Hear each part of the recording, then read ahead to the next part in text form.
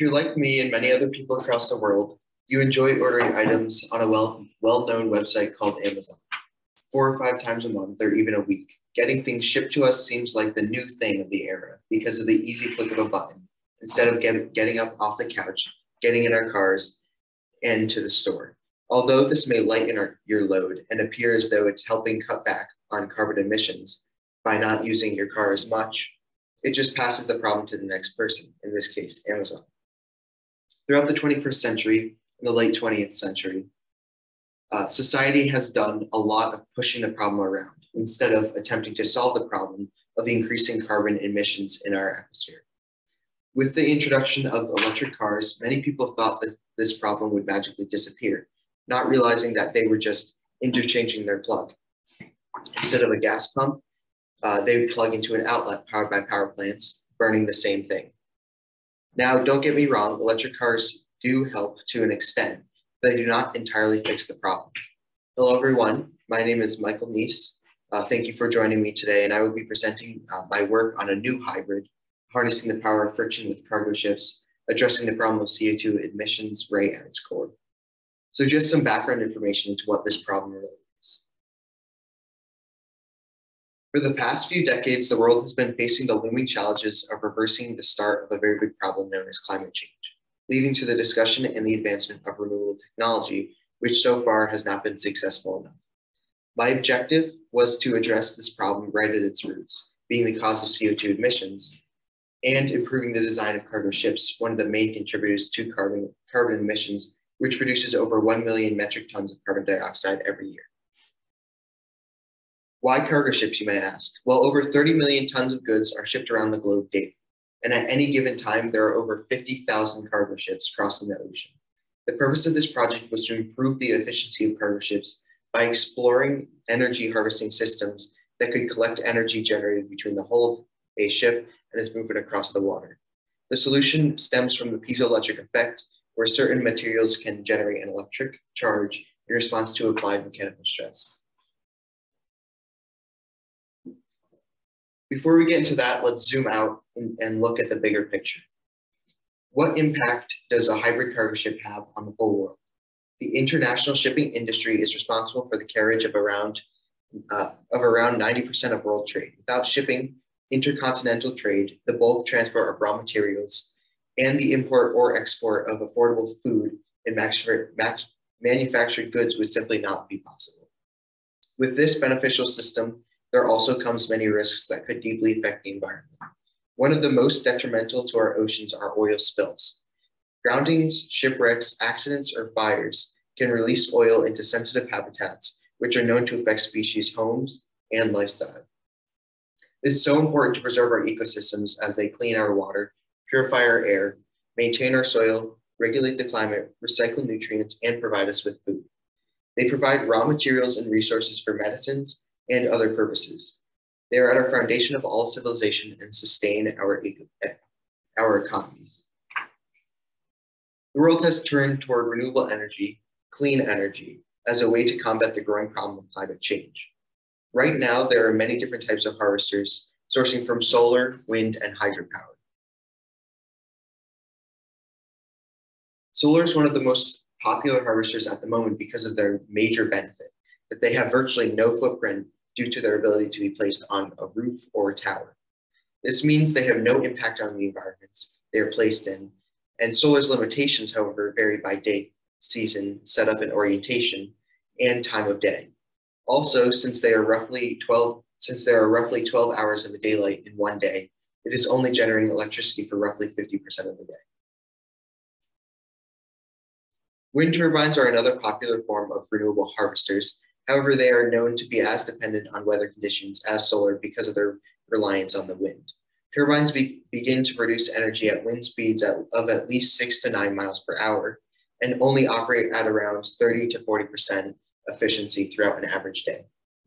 As wind harvesters are being developed and improved, there's no foreseeable solution to the problem of the size and its impact on the environment.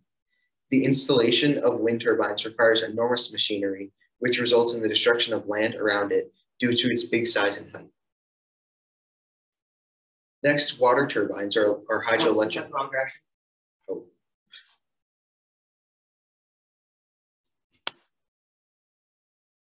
Next, water turbines or hydroelectric dams function similarly to wind turbines, where a shaft is spun to create kinetic energy, which is then converted into electrical energy. However, the main difference between both systems is their structure and dependency.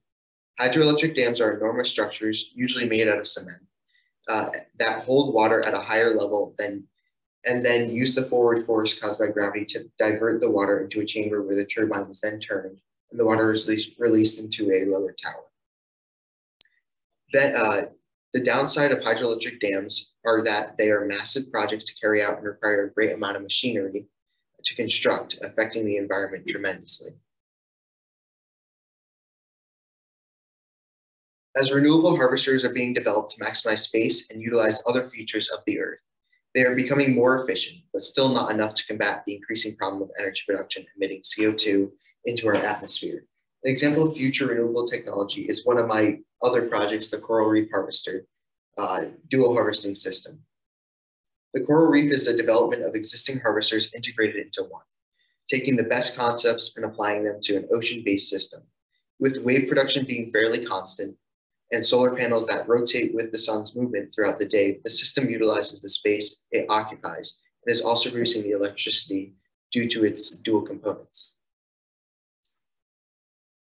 Although dual harvesters seem to be the future of renewable technology, it will actually be something completely new, a new approach that will attempt to conserve our lost energy instead of the environment's lost energy. Kinetic energy is due to motion, energy that one possesses when moving. Certain materials will generate an electric charge when they are placed under mechanical stress. Putting both of those sentences together, when an object pushes on a certain material, it will generate electricity. New technology gives the ability to collect lost energy from our everyday movements in many different forms. This new way to generate electricity has been implemented into floors, preserving the lost energy when people go walking or running on the sidewalks and inside buildings. However, this is not a new idea, but more of a new application for an old idea. This form of energy generation is called piezoelectricity and is actually used in buzzers, speakers, microphones, and many other electronic devices that we use on a daily basis. As kinetic-based harvesters do not depend on weather or any uncontrollable factor, they appear to be a better and more realistic solution to the growing problem of climate change. The question is, how can we implement this into many of our daily activities to maximize its potential? Piezoelectricity works by flexing crystals between two similar objects, converting mechanical energy caused by stress tension or compression into electrical energy. I originally started out using piezoelectric discs. However, in order to fit my design, I created my own piezoelectric plates with zinc oxide. Zinc oxide is one of the several piezoelectric compounds. It works because of its hexagonal shape, as you can see on the board. If a force is applied to the hexagon, the array is compressed, which brings two of the positive charges closer to each other at one end and the negative charges to the other. This forms a dipole where one end of the array is positive and the other is negative. This technology can easily be integrated into the hull of a cargo ship, utilizing the pressure of both the water and the boat pushing on each other. As waves slap up against the side of the hull, these plates will become compressed for a moment and produce electricity, which can then be collected into a battery.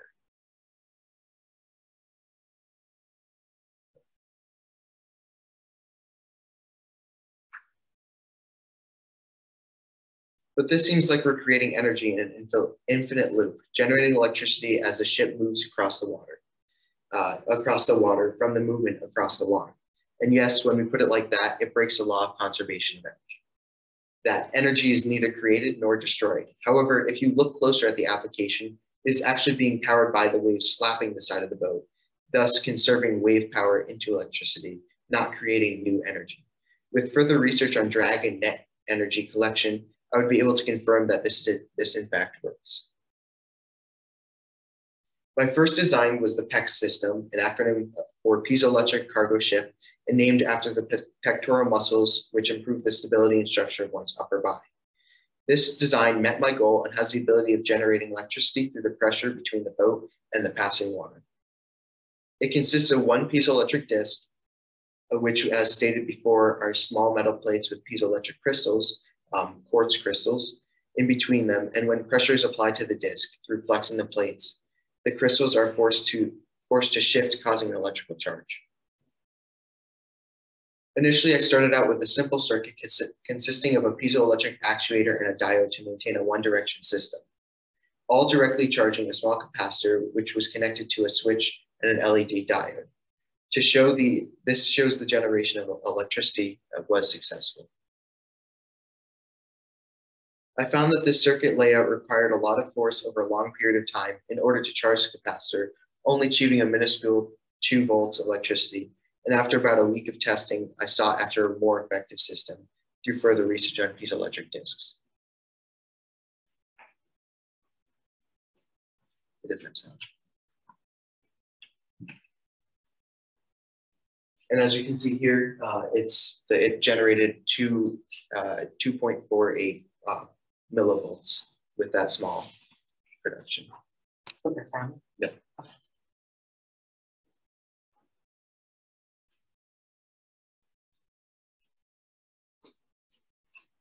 In my deeper analysis on piezo technology, I discovered that the piezo discs generated AC current, which could be my problem when trying to charge the capacitor. After integrating a 4-way diode rectifier to convert AC to DC, it did not take much effort to light up the LED, and I was able to maintain a 2-volt current while pressing on the disc. My second design, improving the original design of the PEX system, consists of multiple of my own piezoelectric plates with a realistic design. These piezoelectric plates consist of zinc oxide between 2 copper plates. Zinc oxide, being a piezoelectric compound, is able to generate electricity with its compression, charging the plates on either side. My final wiring integrated a breadboard with the same configuration as the PEX System 1, but also consists of multiple piezo plates, which required more playing around with to get right. In order to have a successful generation of electricity with multiple plates, I had to set them in parallel and place a diode between each to maintain a one-direction flow. As there were difficulties in getting my design printed on an available 3D printer, I could not test the outcome of this circuit on a model boat and cannot say whether this worked better or worse than the original PEX system. But it did prove that the piezoelectric effect could be applied to a larger scale setting with my own design of piezoelectric plates.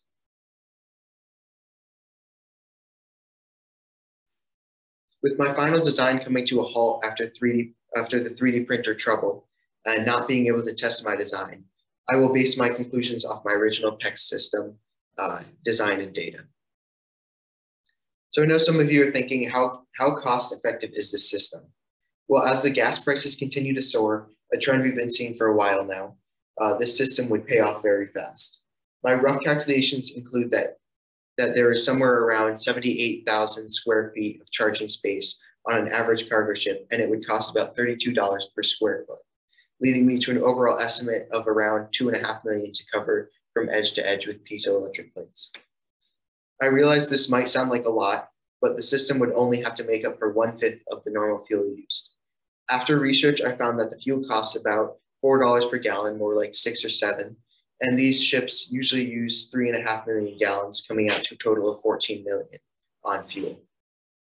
Now, this is not the only time the system would generate electricity, as cargo ships stay in ports for somewhere between 1 to 3 business days. The boat is always moving in the water, and the system would have the ability to generate electricity, which could be plugged into the grid like a renewable energy harvester. There are several next steps I would definitely like to develop, the first being to test this concept on a larger scale model, like a canoe or a kayak.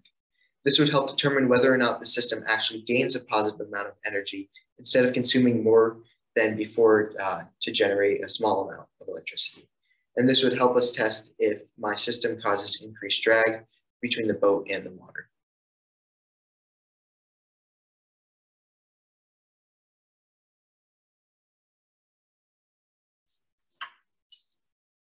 I feel that this technology has so much potential, especially on ships, which have never been considered for hybrid structures, and that it is necessary for and it's a necessary step for the development of our society, similar to the advance of hybrid cargo ships, and similar to the advance of hybrid cars. And at this time, I would like to open up to any questions. Nice job, Michael. Thank you. That was very, very interesting. And yeah, I'm glad you brought up at the end, like the whole issue of like drag, because like going on the outside of the ship, right? So it'd be interesting to see, like we said, on a larger scale model, how much it would change things. How did you come up with this idea? Yeah, so as you saw, I had the system on the outside. I don't know, it's not going to show up, but the coral reef harvester was my last year's project, and it kind of got me inspired to work harder and further in innovating toward finding a solution for the carbon emissions skyrocketing. And I knew from past years that the ocean isn't really being utilized the way it could be. We have a lot of energy lost in the ocean with waves slapping against the beaches, which is something that we could really use to our advantage instead of just letting it sit there. There's a lot of ocean that's not used.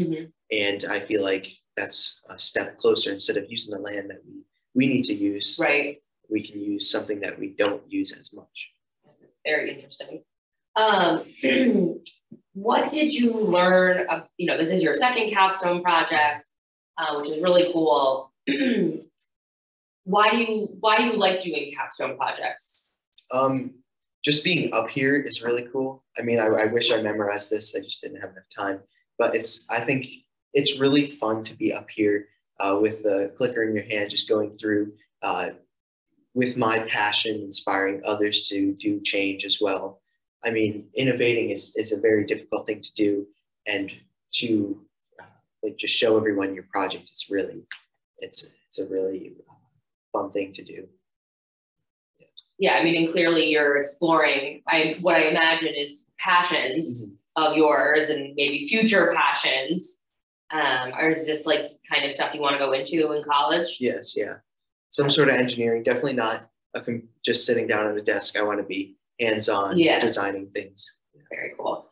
And so this round of capstone, what did you learn about yourself, like as a learner, just doing a capstone project? You got to keep pushing forward. With my project, there was a lot of testing, research. There was really nothing out there about the piezoelectric effect of being applied to a ship or anything like that. I was mainly looking at abstracts, and that was very difficult for me because I didn't have a direct source to go to and say, yeah, this works. I had to kind of make it from scratch, say, hey, I have to design this. Will this work? I don't know, maybe we just have to test it. And I really had to push myself. You see, I had 2 stages here. I had to first proof of concept. Second, I had to improve on that and see how I could make it better and more efficient. Very cool. All right, good job. Very nice. Thank you.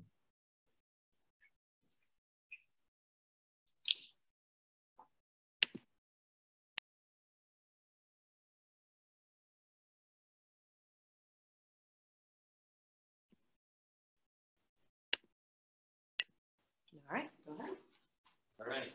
Hello, my name is Neiss, and today I'll be talking to you about the effects of playing an instrument on the brain.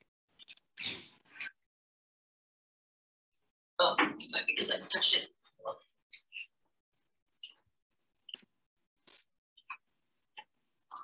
So quickly, I want to go over what we're going to be talking about today. I'm going to go through a little bit about the project, how I got to the project.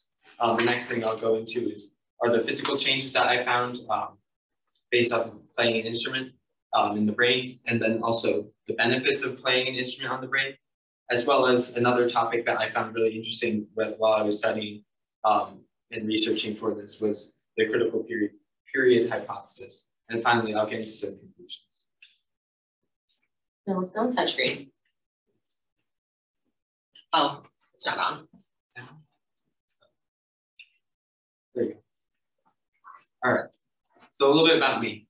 I'm a junior at Guilford High School. I've been playing violin for 10 years. This was recently from the last symphony orchestra concert.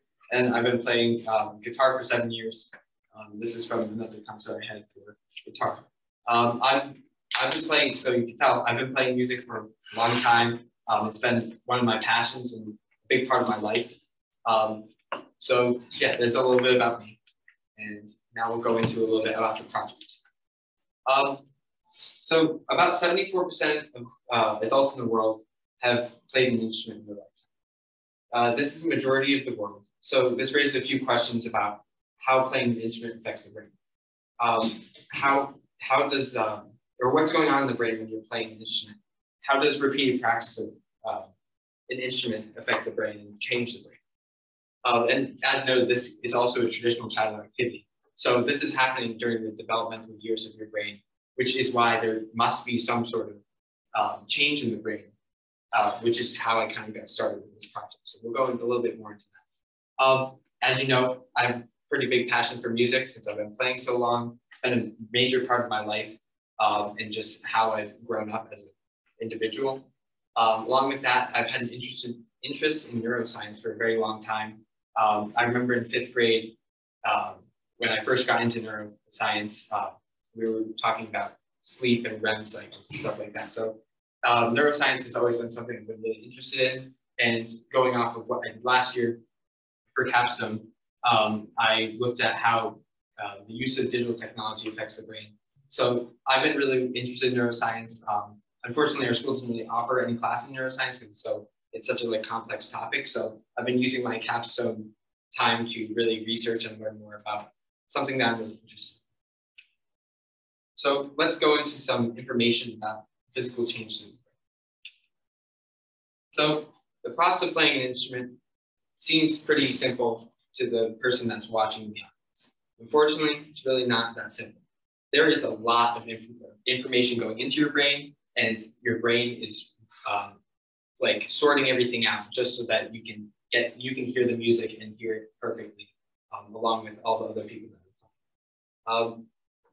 Depending on the instrument, there's a very complex process of how the brain processes all the information it's given. But here I'm just going to give a quick general pathway of the process of playing an instrument. So first you start with reading music. The person playing sees the notes and has to internalize those notes. After reading the music, they have to assign the note and finger placement, which would be done in the Broca area of the brain, which is the main part for music. But this part is almost like reading the language. When you read a book, you have to internalize what the words are saying. So this is the same thing for music. When you're reading the music, you have to internalize what it's saying, which also aligns with assigning note and finger placement. The next thing would be rhythm and tone processing. A big part of playing an instrument is being able to understand how to make a good sound. And so this is really where you're going to hear that, and where that's going to happen is aligning the rhythm and aligning the tone so that you can produce the sound that you want to hear. And then finally, you have fine tuning. This can be anything from motor fine tuning, so like fine tuning your finger placement, or fine tuning how you're with the vibrato you use on a certain note. It could be really anything, but this fine tuning part is really what produces the sound and causes someone to actually hear the sound how you want to hear. So this could also be like adding emotion to the music. Now let's go into a few of the areas that are developed by the brain. Unsurprisingly, many parts of the brain are developed by playing an instrument because of how much practice you need to be able to play it well. So here I've just pointed out a few of the major differences in someone that's played an instrument for a long time versus someone that hasn't. So starting with the Heschel's gyrus, this is a major part of the auditory cortex, which processes complex auditory information along with language comprehension. So this kind of has to do with the reading music part. For music, this also identifies, this also includes identifying notes on a sheet of music to make sure you can figure out and play the note correctly. Moving counterclockwise, we're going to go down to the Broca's area. The Broca's area is somewhat related to music in itself, as I said earlier. Along with that, it's also the area of the brain that is involved with motor-related activities with the hands and sensory motor learning. You can kind of tell why this would be developed because of how involved it is with playing or using your hands to learn. And the next thing would be the inferior frontal gyrus. This area contributes to higher cognitive function and working memory. Memorizing things is a big part of playing an instrument. You have to memorize actually how to play the instrument. So this is really where all your motor memorization and repetition kind of happens, so that you're able to understand how to play the instrument and how to develop your skills on the instrument. The next would be the cerebellum. The cerebellum's main purpose is to regulate posture adjustments in order to maintain balance, along with accomplish goals at hand. This is a major part of playing the instrument, and because the player must have spatial awareness and be able to hold themselves well so that they're able to play the instrument well. The last part up here would be the superior parietal lobe. The superior parietal lobe, the main function is integrating functions from all over the brain, along with the area that has to do with your sense of touch. So the superior parietal lobe is important to everything because it really wraps everything together so that you're able to use every part of your body to make that music and really do anything to it. So now we're going to go into the benefits and how really learning an instrument is important.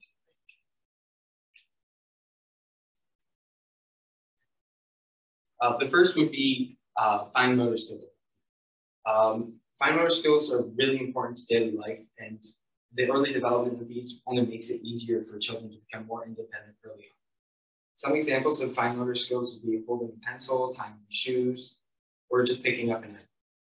The early development, because of playing an instrument, seems like something that's pretty minor, yet in reality, it's very important. As almost every instrument requires the use of both hands, it's important to note that the training of both hands helps balance out the abilities of each hand. Usually, most people tend to have less control and strength in fine motor skills on the non-dominant hand. By playing an instrument, you're able to train and use your non-dominant hand so that you're able to use it just as well or even better than your dominant hand. The next thing that might seem like a hoax but it isn't is intelligence. Intelligence actually really developed because of playing an instrument.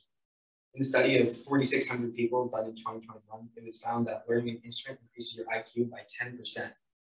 Although this is still a largely debated topic on whether learning an instrument truly causes a person to become smarter, there are many recent studies that support the proposition that there is some sort of positive effect on the intelligence in children who learn to play an instrument versus those who don't. It has also been found in musicians that they tend to have a stronger sense of crystallized intelligence.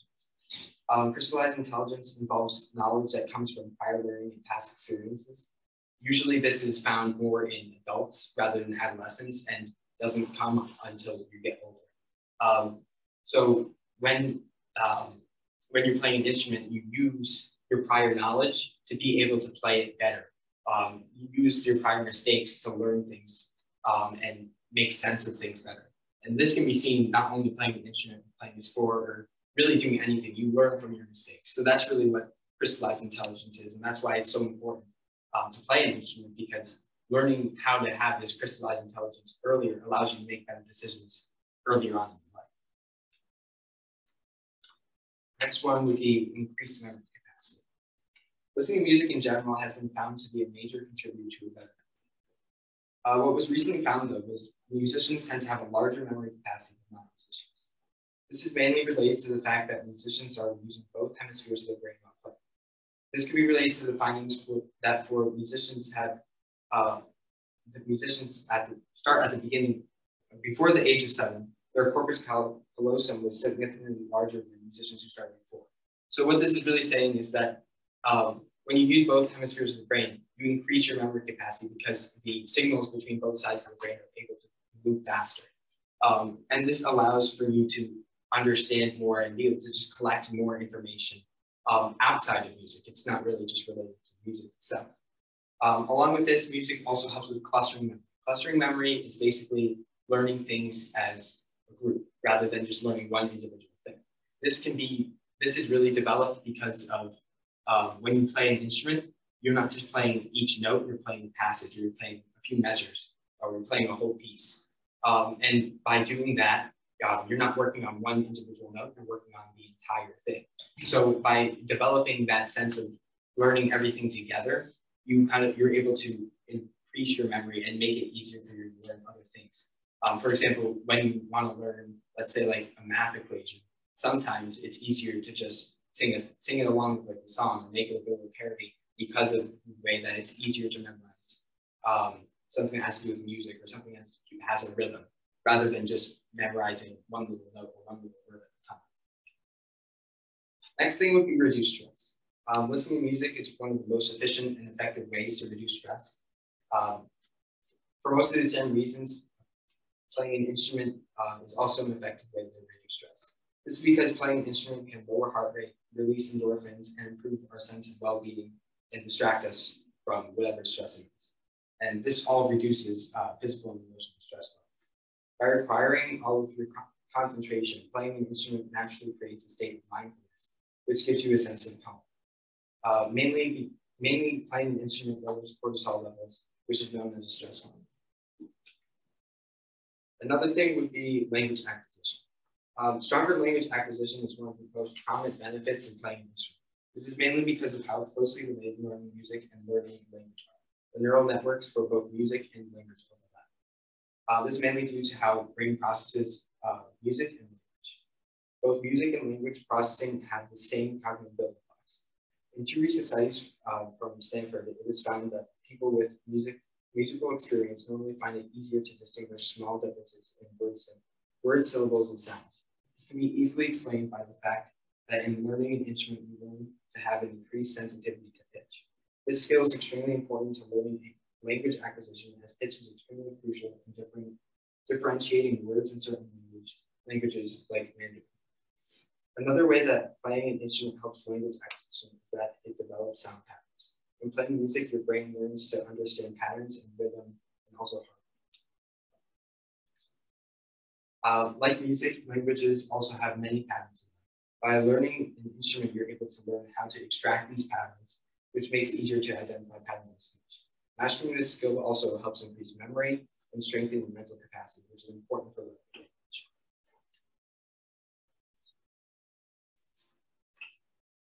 Another big benefit of playing an instrument is music therapy. Playing an instrument allows you to kind of give yourself music therapy. Yes, it does reduce stress, but it also has other benefits within music therapy. Music therapy has been used since the 1800s, yet nobody has really conducted research on how playing an instrument can act as music therapy itself. The first thing to point out, though, is that learning and playing an instrument has been proven to shape a healthy brain. It can even help fix the neural pathways of people with neurological impairments. Many studies have found that playing an instrument induces brain plasticity to help overcome developmental disorders like stuttering and Parkinson's disease, along with acquired brain injuries like a stroke. Besides that, there have been many advances in how playing an instrument can be treated as music therapy. One form of music therapy that I found or read about was auditory motor mapping training, otherwise known as AMMT. This therapy has been used for nonverbal children with autism, and basically what it does is it uses information in like words in like groupings, rather than using like one single word or like asking questions to the child. They use music and learning instruments to help the child develop a sense of confidence, as well as develop a sense of like a place where they can show their emotions without having to actually say them. And this has been found to be like very, very effective.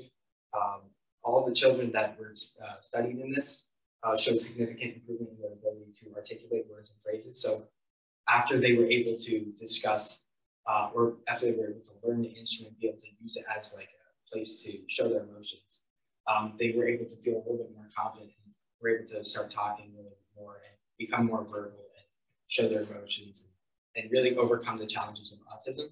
And that was a study done at Harvard, which is very interesting because it shows how children are able to overcome something that might not be otherwise attainable goal, to be able to speak to other people through music. So how long do these effects last?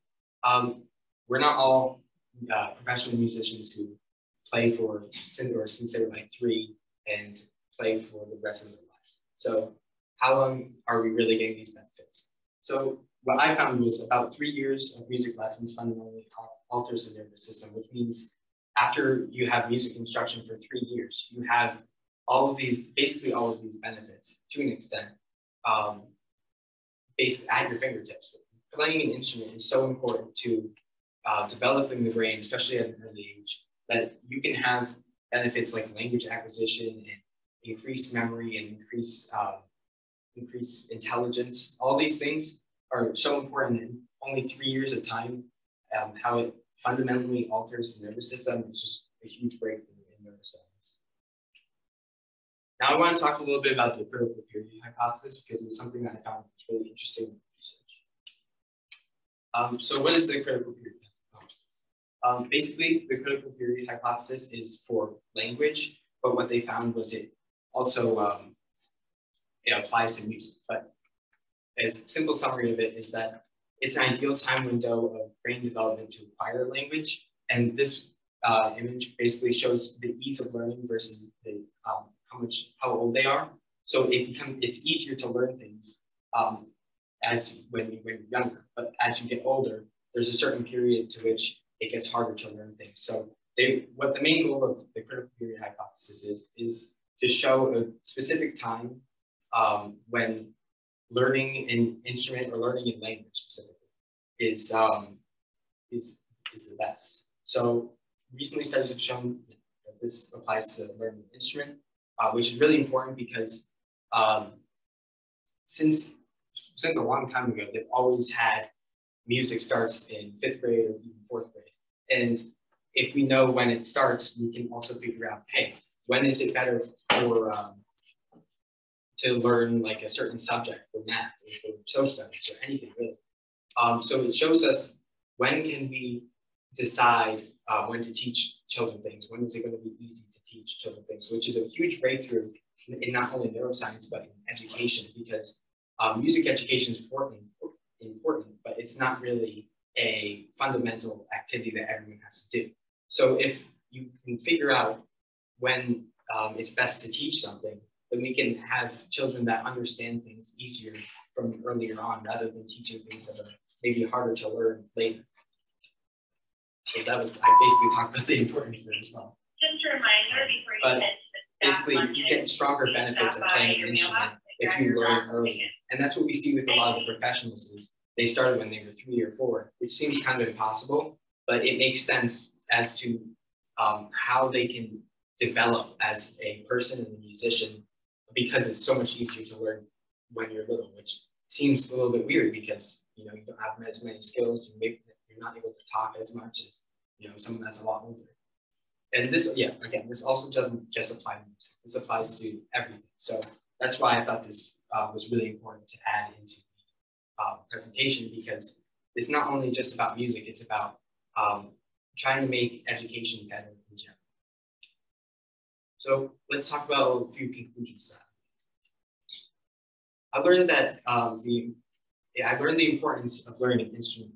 So I had the advantage of starting violin in 2nd grade, and I never really understood why it was such a big deal. My parents would always tell me, "Oh, that's amazing," and people would always say, "Wow, that's really cool that you started so early." But I always saw it as a passion, something I was really interested in. But now looking back on it, I realized that it's really important to learn things early on, especially because of this critical period hypothesis. You learn it's so much easier to learn things and develop skills that not only apply to music, but also apply to everything, like school and just social life in general. So I think playing an instrument and just doing this project really showed me how important it is to learn things earlier rather than later. Another thing that I was able to conclude was the importance of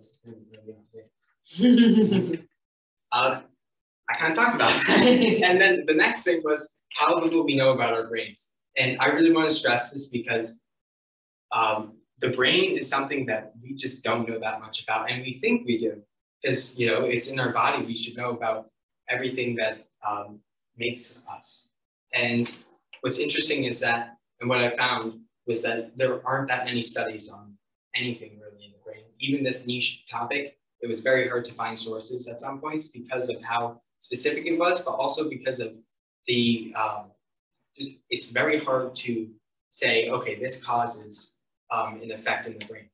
And sometimes it's sometimes in like other studies on different things, like really anything related to the human body, it's a little bit easier to say things because it's more definite. You know the reaction. We can't really do tests yet that decide whether there's a cause and effect relationship, or we can generalize the effects to everyone, because the brain is developing and mutating basically as generations keep coming. That's something that I found was really interesting, was that we don't know if these benefits that I was talking about today are truly because of playing an instrument, or they're just generational as they've been passed down throughout the years. So that's something that you have to take everything that I basically said with a grain of salt, because they haven't really totally pinpointed all the causes and effects of playing an instrument and how that really develops the brain. But we do know that it does change it. That's all. Very nice. Super interesting. So with the critical period hypothesis, what age is the age at which children should be learning an instrument / a language? I meant to say that. So what I found was it really varies. They're still doing a lot of tests on it, but they were saying for an instrument around 6 to 7 years old. And once you get, they were saying like the cap would be around 10 to 14 years old. It was a very large range for some reason for like the cap, because it depends on the person. Like certain people might be more driven to learn things as well. And it's very hard to to pinpoint a specific age at which a person is or has passed the ease of learning, because it could be different for everyone. Right. But for a language, it was about the same actually, but a little bit younger for when you get older. But I've noticed, like, because I've been taking Spanish classes, is that when I was younger, all the easier things kind of stick, and now it's harder to memorize words and to understand and just have that vocabulary. So I think it really shows that learning earlier on, and I would say for language, it was a little bit lower. I think it was like 4 to 7 was like the beginning, and then it was around like 8 or 9 that peaks. Yeah, really peaks, and then it goes downhill from there. Yeah, that is really interesting, and almost like I have my stepdaughters are in elementary school, and they feel like a lot of our elementary school was like repetition, like the months, the day, and it's like almost like they should front load more because of that like time of acquisition, whereas like they save all of that stuff for when you guys are older and you guys are like on the downward trend already. Right, and you get into that, it gets into like the ethical standpoint, like do you want to give kids a ton of homework? Right. Like that's the other thing, is that you also have to think of like, what is it like to be a kid? You don't want to give kids a bunch of homework. Right. It's very important for them to learn things early on, like languages. If I had the opportunity to go back, I would definitely be trying to learn as much as I could for a language, because it's just so important now to have another language, having other skills like learning an instrument, doing other things that just the benefits are so large that it's just really important to do that. So that would be something I would want to do, is go back and learn the language, or spend more time involving myself in other activities, just because of the effects that everything has. Yeah. Very interesting. Stepping away from the content, what did you learn about yourself as a learner doing this capstone project? Well, I learned a lot about pushing off deadlines. But this year, it was very stressful with AP stuff all the time, tons of homework, everything, tests here and there, AP exams, SATs.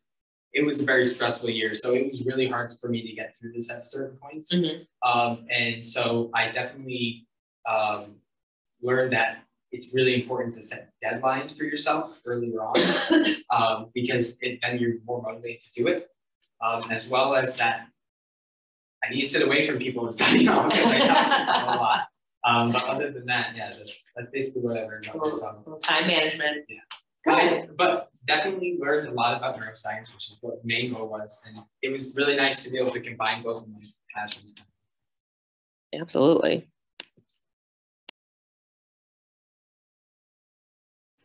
And without further ado, Zoe Beckman and her capstone presentation. All right, cool. Do I point it somewhere? Right at the computer.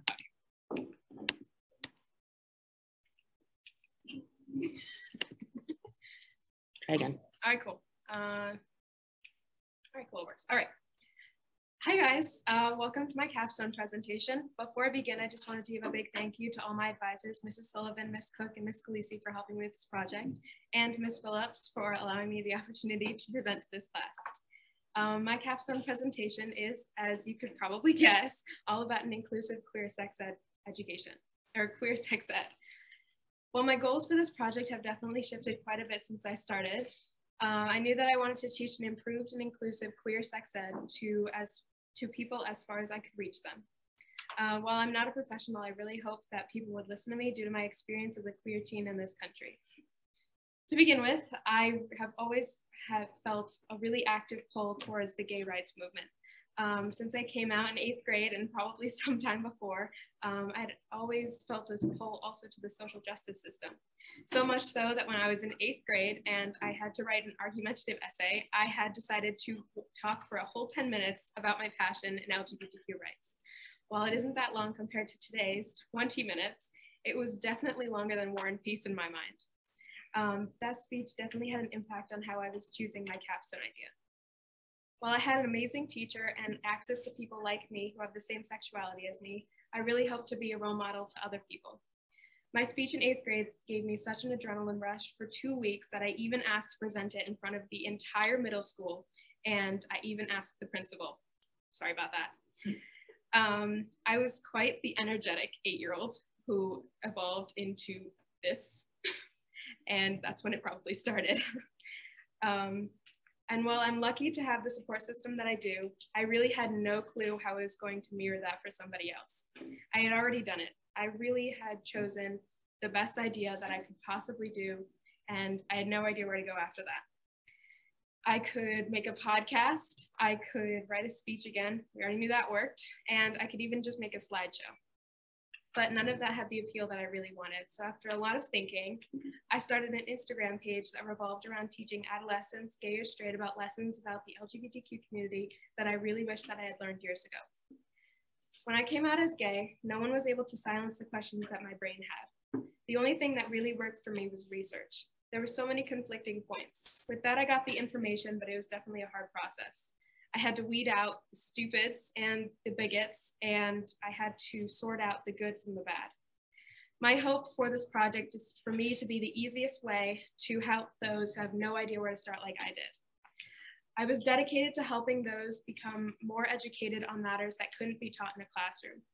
This was due to the fact that many would protest against the idea that LGBTQ education needed to be taught in the first place, and that many would protest the ideas that were being talked about. Some of those included STD rates in LGBTQ youth, or mental health rates, or to find binders that fit you and your price range. I informed my viewers, okay, a little bit weird. I told my viewers to leave comments or advice to others in a way that could really help people. Very quickly, I received support from people on the other side of the country, and they even asked me questions. But what else really inspired me? Like most other teenagers or anyone sane, I turned to my best friends. Like me, not understanding the bare minimum of dangerous situations that arise in the community was a sore spot for them as well. We agreed that there are so many non-credible sources, and I hope to weed them out to help a large number of people, including them. Unfortunately, however, halfway through my project, I learned about the Don't Say Gay bill.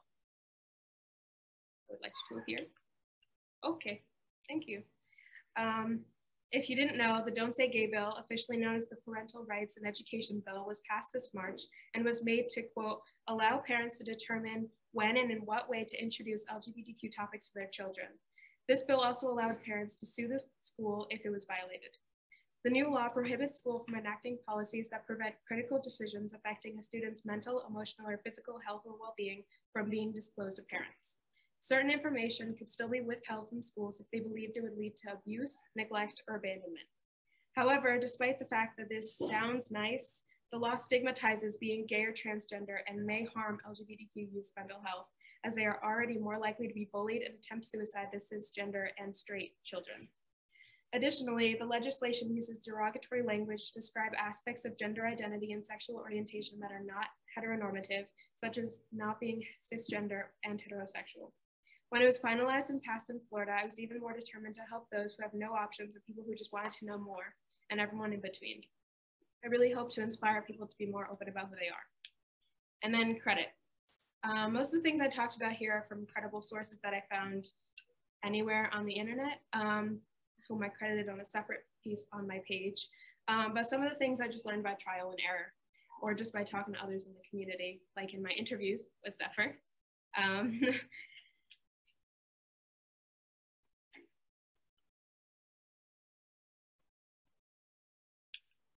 Okay, cool. All right. As you've probably guessed or known, I'm a gay person who has access to enough gay sex education and access to a very supportive community. What more did I really need from this project? Why in the world would I go through all of this trouble? Honestly, I probably wouldn't have. But I need more people to feel this way. Due to my accessible and supportive community, I was able to have the courage to stand up to the system that so many are confined in. I also really hope that this system would be improved for my two younger brothers. And again, after lots and lots of research, I found the main causes of the issue. One, sex ed is extremely limited for LGBTQ students. Even in our school, it's short and not helpful to my fellow queer peers. The only ideas that we learn are gender expression versus gender identity, which could be helpful, yes, but it's also not fully inclusive to our gay classmates. And it can often be the bare minimum, and I believe that we deserve better. We also need to learn about how our mental health is lowering due to the stigma around sex education, specifically gay sex, and the stigma around how we learn what we need to stay safe and happy. And then we have violence against LGBTQ teens. I have learned that the amount of teenagers who are abused physically in this system are skyrocketing.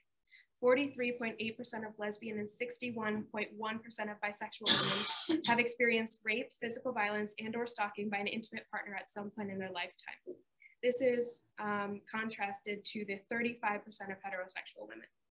26% of gay and 37.3% of bisexual men have experienced rape, physical violence, and/or stalking by an intimate partner in their lifetime, in comparison to the 29% of heterosexual men. And transgender people are more likely to experience intimate partner violence in public compared to people versus gender. And finally, the most important piece in my mind, awareness. The LGBTQ inclusive curriculum benefits all students by promoting acceptance and respect by teaching them more about the diverse people and families in the world. The anti-LGBTQ bias hurts all children. Beginning these conversations young will help adolescents develop empathy for the diverse and minorities. Students of all ages must be given an opportunity to learn the socially acceptable words describing people in the community, and they all deserve to see themselves in the curriculum. It acknowledges the reality that so many children are LGBTQ, and it improves better academic and mental health outcomes. My posts. Other ideas that I included on my page included why we need sex education that is inclusive, STDs and STIs, options for transitioning at a young age, which includes subtopics like beginning stages of transitions, non-medical transitions, and medical transitioning. Pronouns, which includes a subtopic of neopronouns that includes an interview with 2 of my fellow students. Chest binder information, dysphoria, which also includes an interview with 2 of my fellow classmates.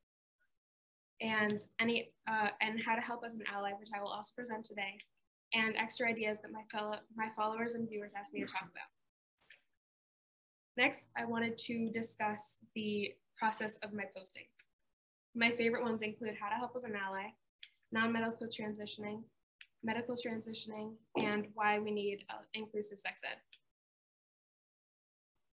The first step of posting included extensive research. I spent 2 weeks researching each topic until it was to my satisfaction. After finishing my research, I wanted to make sure that my posts were different or that there were no more than 2 of the same posts. I carefully selected the background and theme from slidesgo.com, and after finding the one I loved and was happy with, I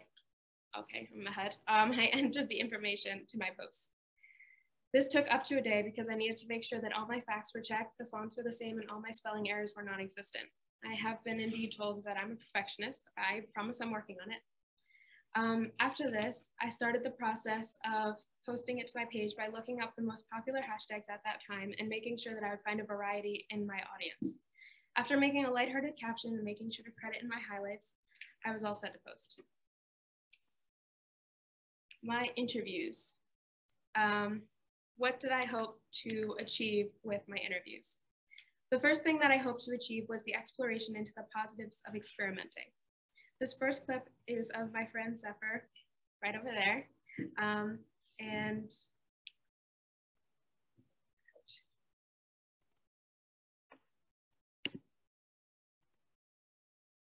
his work.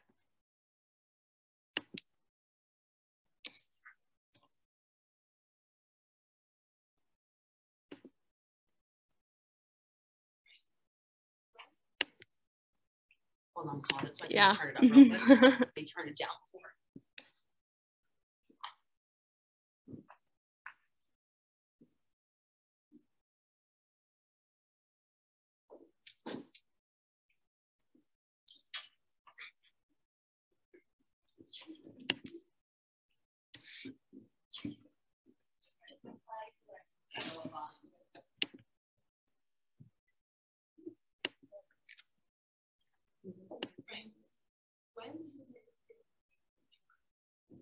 I think that was in grade, but then I stopped for a while just this year because I felt a bit embarrassed and using them. So I just like stopped introducing myself with them. But then this year I met a lot of really cool people also.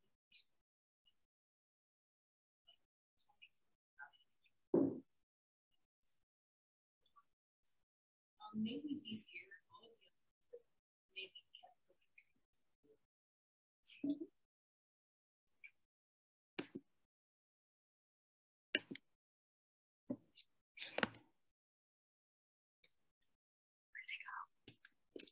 There it is. Okay,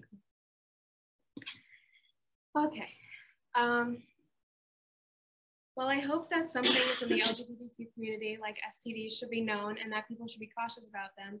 I did want to make sure that people knew that the best way to help yourself feel more comfortable is with experimenting. Things like labels and pronouns can only go so far with just research. Zephyr really helped me understand about how they came about their pronouns and even inspired me to do a little bit of experimenting myself.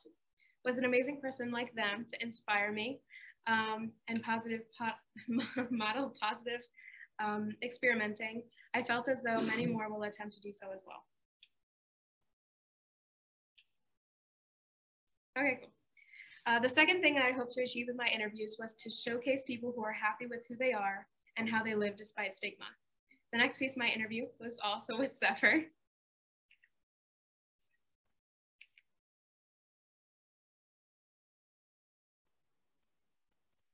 Let's hope this one is smoother.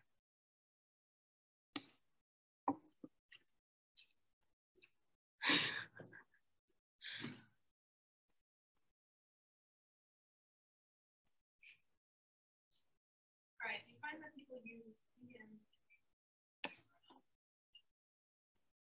they're definitely used a lot more than negative pronouns, but that's fair because I also prefer to have those used in public. And then if I'm like talking just to friends, occasionally my new pronouns do get used, which is just honestly really nice to hear. I think like it just feels nice to know that the pronouns are honored in a certain way. But in public, it's okay with me because I don't usually like people, especially ask for their work knowing. So it's just kind of part of figuring out where your identity lies. I swear I did get permission to use this. All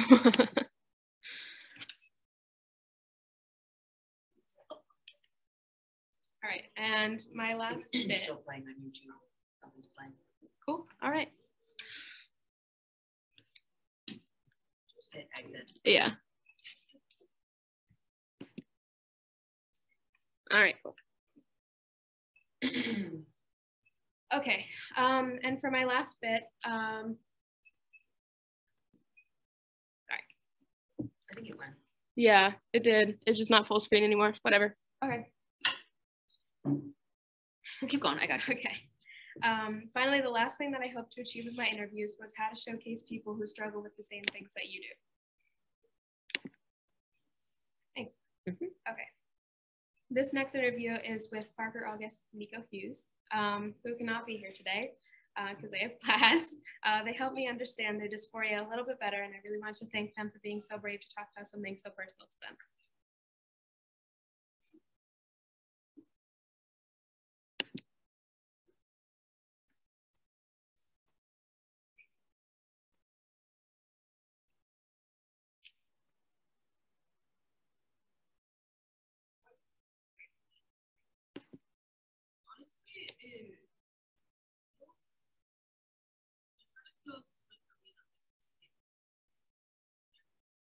It's really difficult to explain.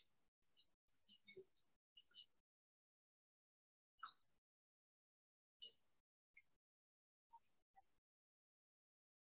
I mean, it does to an extent. Like, when I feel especially for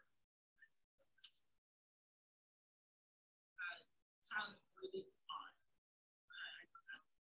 But yeah, so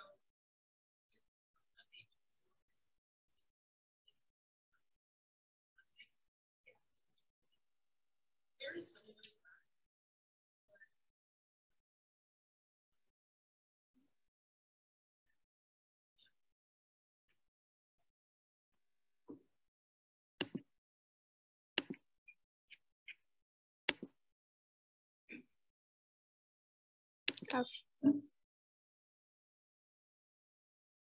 With that being said, I thought it would be really important, for all of you in the audience to understand and take something away from this presentation, other than me just speaking boring facts about how I can improve our system.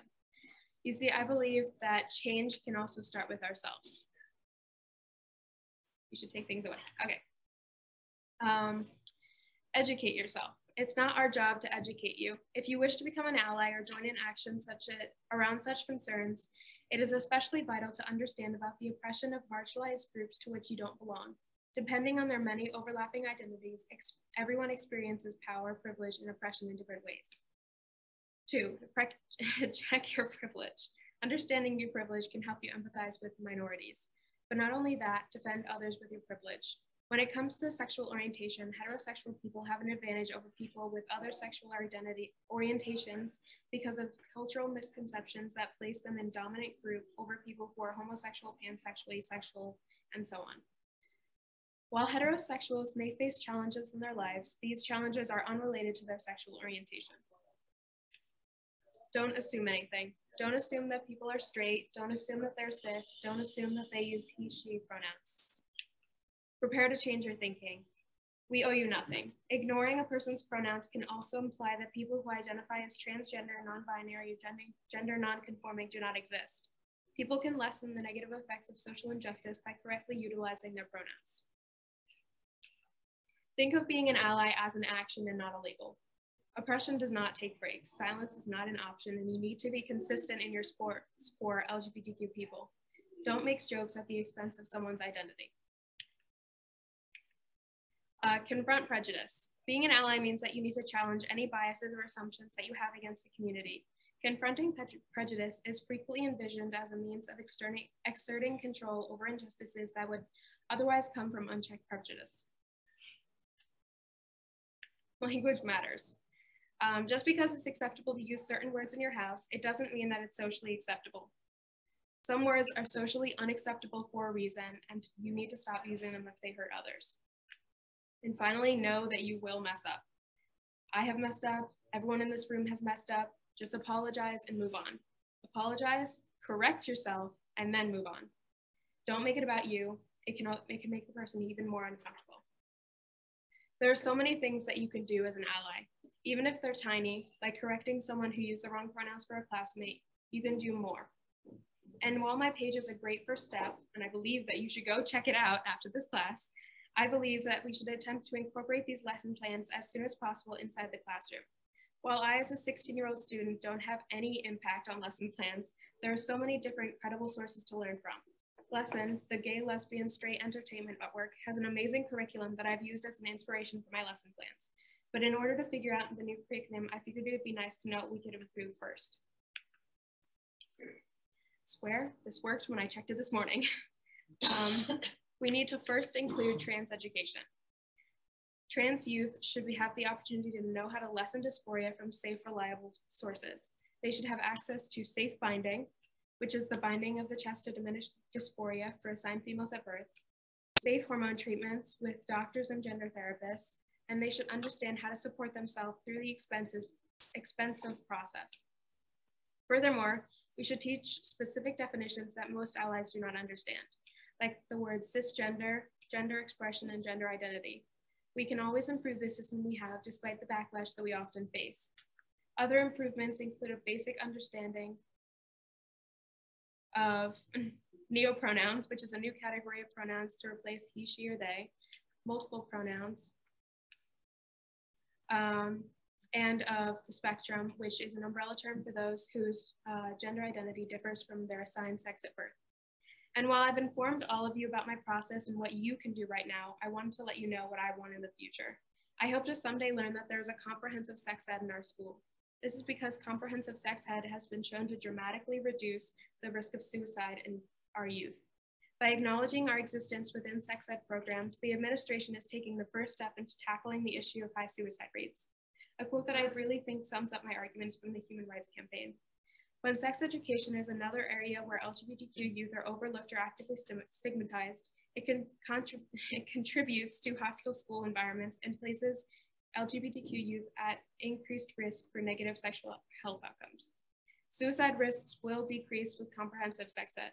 Over 40% of LGBTQ respondents seriously considered attempting suicide in the last 12 months, and with more than half transgender and non-binary youth having seriously considered it. And we need to change the stigma around sex education. It's not a class where students learn to have sex. It never has been, not even for our straight classmates. It's a place where it can open conversations about homophobia, transgender options, and other conversations that aren't appropriate for other classes. We need a sex ed that includes the queer community, as this is a great step in combating some of the discrepancies that we see in suicide rates and health outcomes. And while we may not be able to take this step for a while, I've decided to educate myself and others how to keep yourself healthy and as safe as possible. And this is also a place where you should be able to get answers about yourself and things that keep you safe. You should have access to a professional who knows how to help everyone. And while I know that this has been a seriously long speech, I say it's time to stop talking and start working. I'm not even just asking the students to help out their peers. I'm asking the teachers, the adults, and the grown-ups to help form this education curriculum that not only teaches but supports children that aren't otherwise supported, because we are people too. We deserve to have been taught the right way, and we deserve to be protected. Thank you. Really?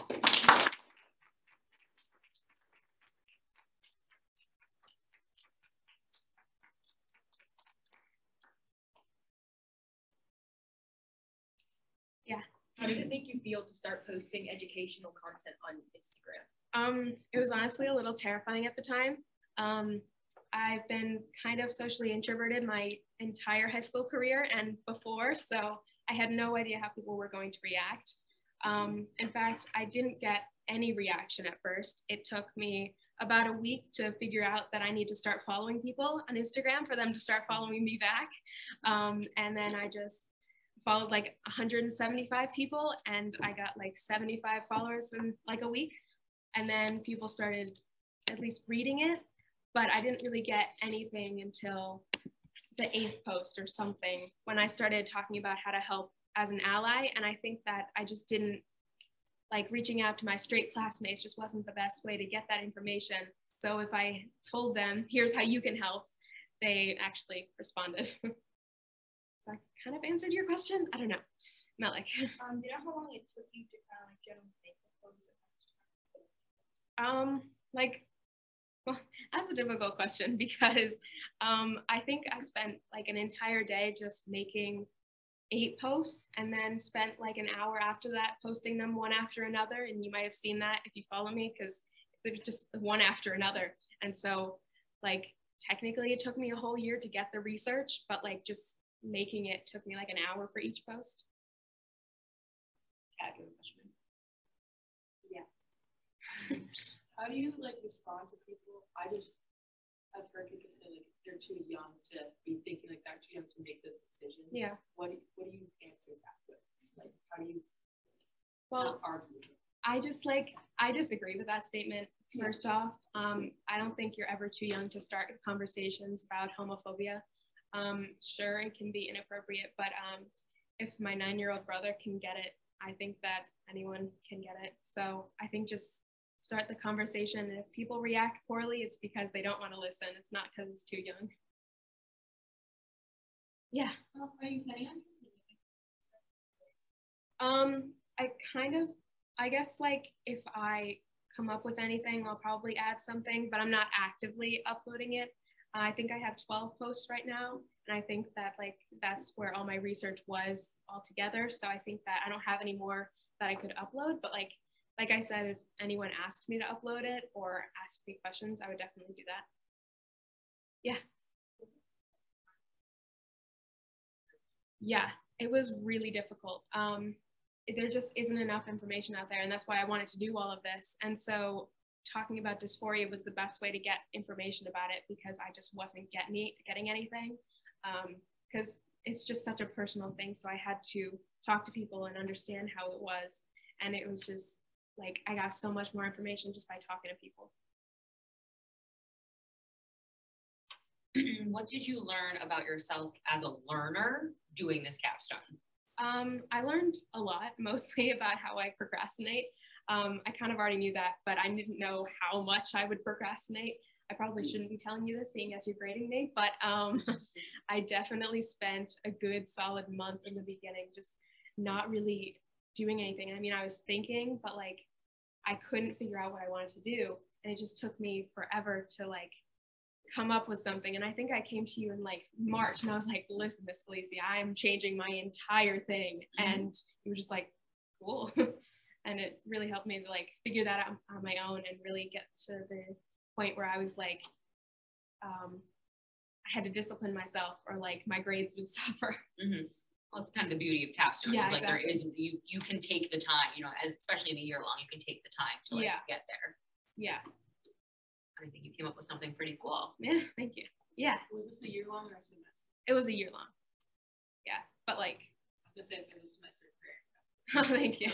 I think I probably spent just like a semester throughout the entire year, but like I definitely did have a year. Questions? All right, nicely done.